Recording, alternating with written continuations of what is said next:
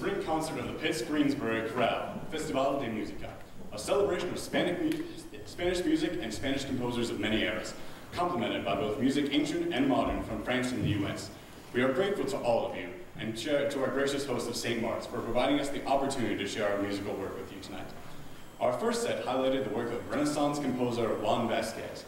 Vasquez lived and worked in Spain in the first half of the 16th century as a singer and composer for the Catholic cathedrals and royal courts. He even taught the singing of ancient plain chant to the, quote, disorderly choir boys, unquote, of the church in his hometown. As a composer, he focused on a Spanish musical form known as villancico. The most famous surviving villancicos are Christmas carols. Indeed, chorale and chamber singers performed both last semester, Riu and El Adondo.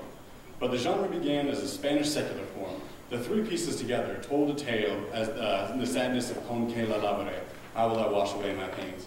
The story turned to fond remembrance, with the most complex piece of the three, De los álamos, vengo, madre, where a poet recalls the discovery of a great love under an aspen tree in Sevilla. It culminated passionately, lost in the beauty of the eyes of the poet's lover.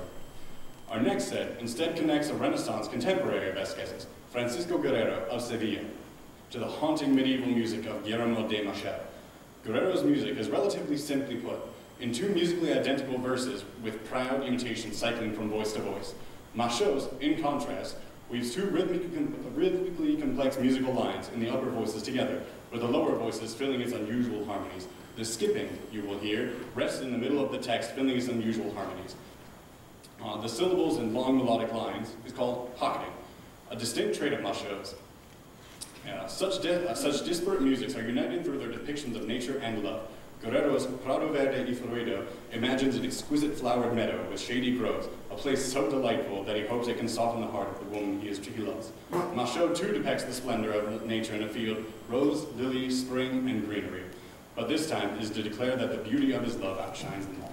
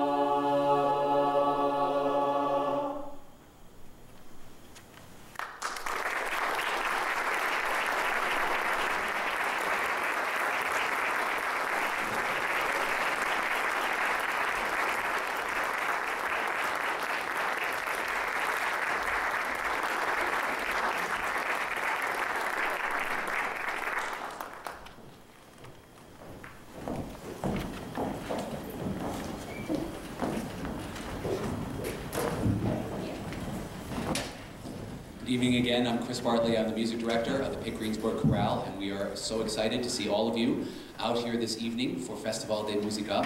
And our next piece in our program, it is our delight to bring the first public performance of Josh Bridger's Eres, for this concert this evening. And Josh, I hope that you're there on the live stream, and so I'm waving. Josh Bridger and I grew up together in the Boston area, a good friend of mine all the way through high school. Josh Bridger is a true Renaissance man.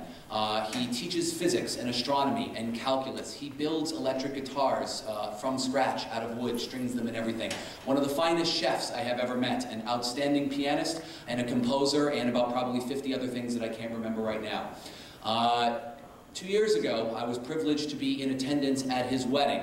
And for his wedding, he wrote this piece for his wife. And I heard it there, and I said, would it be all right if we could perform it here with chorale? And he said, oh, I would be so honored, and he was very pleased, and so we're very glad to be able to bring it today. Unlike the pieces you've been listening to, which are very sectional, you've heard that they have a lot of repeated music with new text in different ways throughout.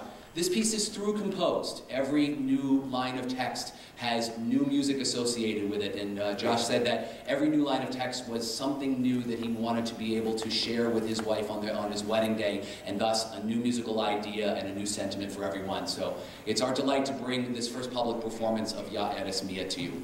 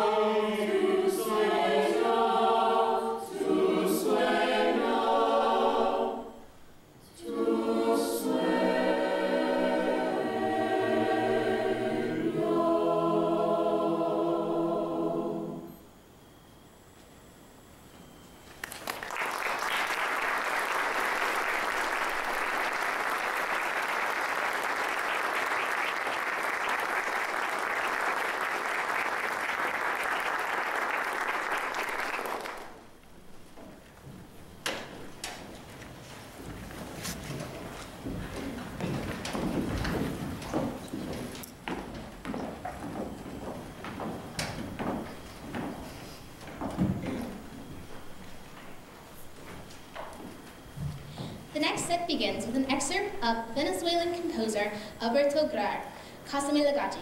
Grau is an internationally recognized composer, conductor, and music educator, having chaired the choral program at Simón Bolívar University and worked with Venezuelans' wildly successful music education program known as El Sistema. Kasar la gaji means the earth is tired, and it is the only line of the text in the music. In this arrangement for women's voice, we hear it chanted again and again, adding new melodic phrases in each voice to create an impressionistic collage of choral sound. In pairing this, Kasar is meant to establish the setting for J. Aaron McDermid's text, Te Lucis, Ante, te Terminum. It is based on the 8th century text of St. Ambrose, a lullaby that asks for peace and safekeeping through the night. It begins and ends with some of the most gorgeous choral writings you will ever hear in your life, with dense and riveting harmonies that arise from the simple stepwise motion of each voice. In between, McDermid probably captures the dread and fear of the night through aleatoric compositions. Aleatoric music means music of chance. Once the sopranos introduce a new melody at procure et insomnia, each individual choir voice sings at his or her own pace, creating a mass of evocative dissonance from which the night terrors fantastically emerge. McDermid's work has been a favorite at choral festivals around the United States for several years, and we even included this section of work in the 2011 choral collage, The Raven Stills the Light. We are so glad to revisit it fully with you this evening.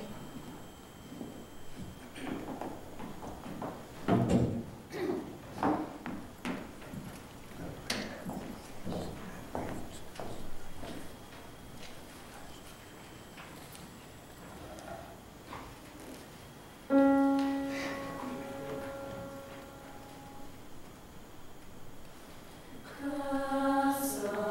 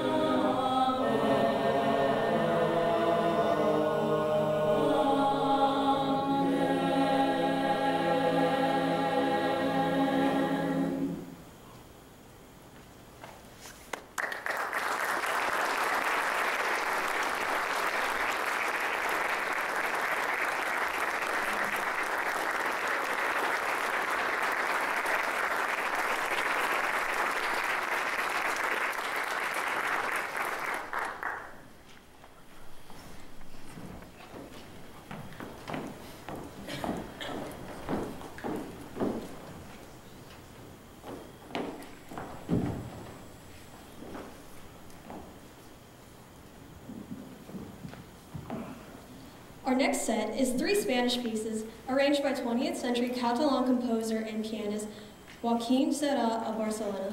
Serra was an accomplished composer of songs and ballets and directed music for both the Radio Association of Barcelona and the Band Barcelona. Professor Bartley found a collection of his choral arrangements in a music shop in Barcelona 2 summers ago and was glad to hear them come to life in the voices of chorale.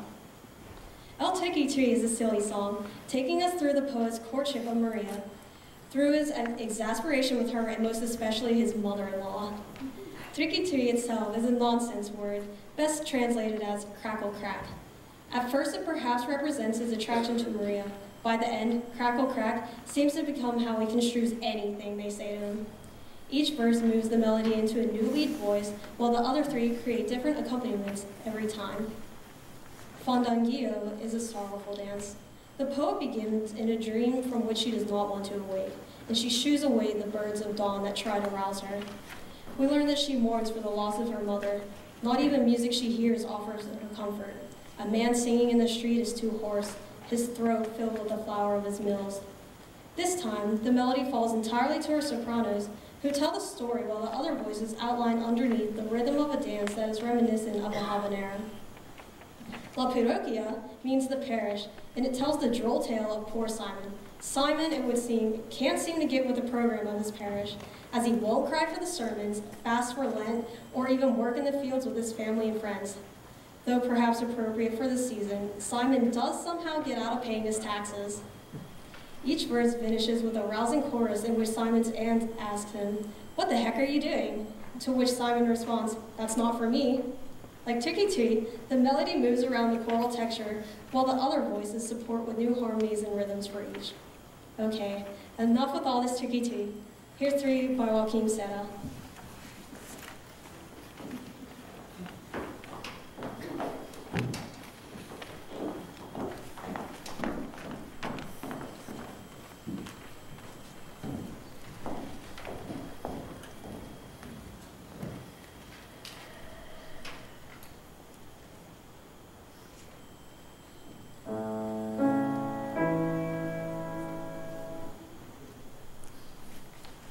Triquitri,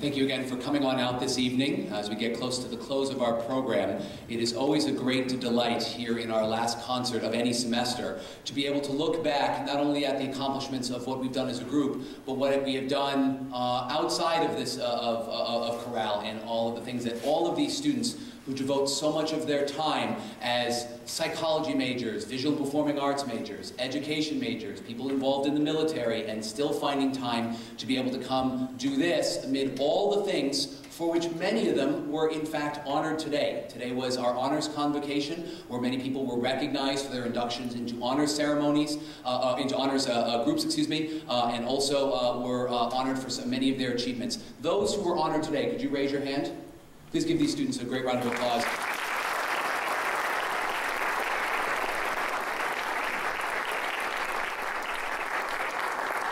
In just 2 weeks is our graduation ceremony, where 3 of our singers are going to get a chance to be able to walk across the podium and receive their very well-earned degrees, and it's time to take a moment to look at all the things that they've accomplished and be able to congratulate them for what they've done.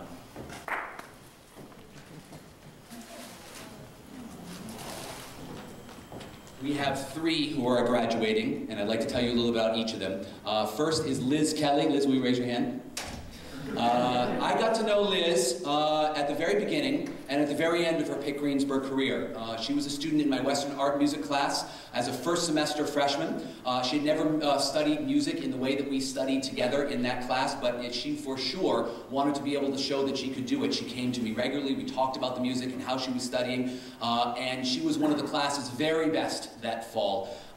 She then spent the next 4 years studying management and rocking the pitch on our soccer team and playing there and one of their leaders there. And then in January, she came to me at the first rehearsal of chorale looking to finish her time at Pitt-Greensburg in song, the first time that she had sung in a choir in at least 4 years. My only regret, Liz, is that I wish you would come to us sooner. It was really fantastic to have you singing with us. Thank you for making chorale part of your final path to graduation. Please join me in congratulating Liz Kelly.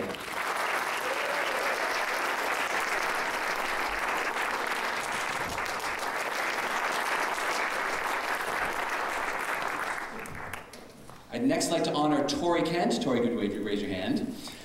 Tori came to me about this time last year wanting to add a course of music study into her senior year as a communications major. So we planned together. She was going to do piano skills, she was going to take Western art music, music theory, and I said, well, how about chorale too? She said, sure. So she came to join us this year.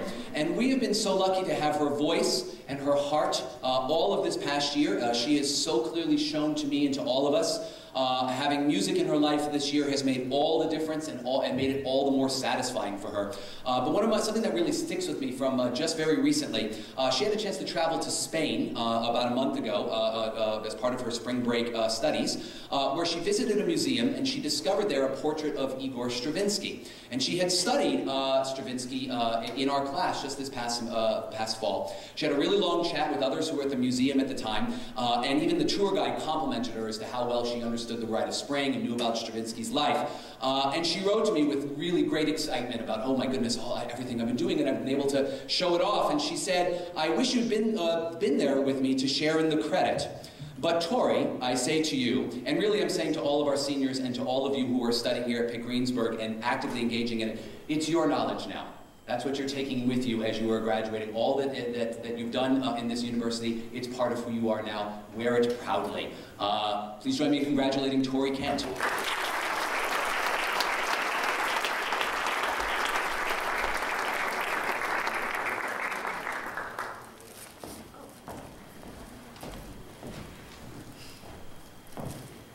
This is my second chance to be able to honor Alicia DiPaolo today. Alicia, could you wave for everybody? She was the recipient of the Chorale Service Award at Honors Convocation earlier today. And so I had some chance to be able to talk about all the wonderful things she does for chorale then, and I'd like to share some of those, but a few more as well. In fact, it might be easier to tell you about the few things that she doesn't do to save time, but talk about the few people that she hasn't touched in her time here. But there are a few activities that I'd like to highlight because her career here at Pitt-Greensburg has been very memorable. Double major in the visual and performing arts and psychology with a minor in Spanish. She was a presidential ambassador, a Vera Hines Scholar, which enabled a summer of study in Costa Rica. She was the co-director, set designer, and co-star of last week's production of a Harry Potter musical as her senior capstone project. She's a documentarian, working along with people like Cam, right in the back. Say hello to Cam, who's been live streaming for us. She's a documentarian. She traveled with her colleagues in Pitt-Greensburg Media to Honduras to film UPMC Healthcare's work in the country.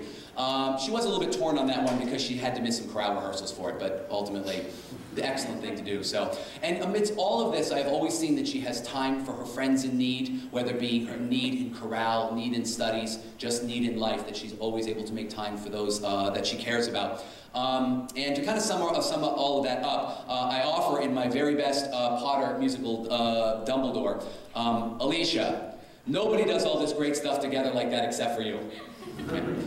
Let's see. For all that she does and all that she can do, I'm humbled that she made chorale such an integral part of her experience, that she was willing to give to us as much as she gives to all of UPG. She stands on the precipice of graduation as a 4-year member of chorale, serving as its president for 2 years, as an enthusiastic recruiter and promoter for us, an organizer for our attire, so they can all look so good. At the same time, I also remember her at her very first semester as a very quiet freshman that sang a short solo for us in a John Rutter piece. Look at how much she has grown. She's now a leader amongst her peers, helping them work better and accomplish more, and does so without ego or without conceit. Alicia, thank you for touching all of our lives. Thank you for being such a kind and wonderful friend. Because of what you've given to make chorale such a special group, I know that our future is bright. There will be many singers who will come to Pitt-Greensburg after you, and they will have great experiences making music together in the group that you helped to shape, but no one will ever replace you. Please join me in congratulating Alicia DeCollo.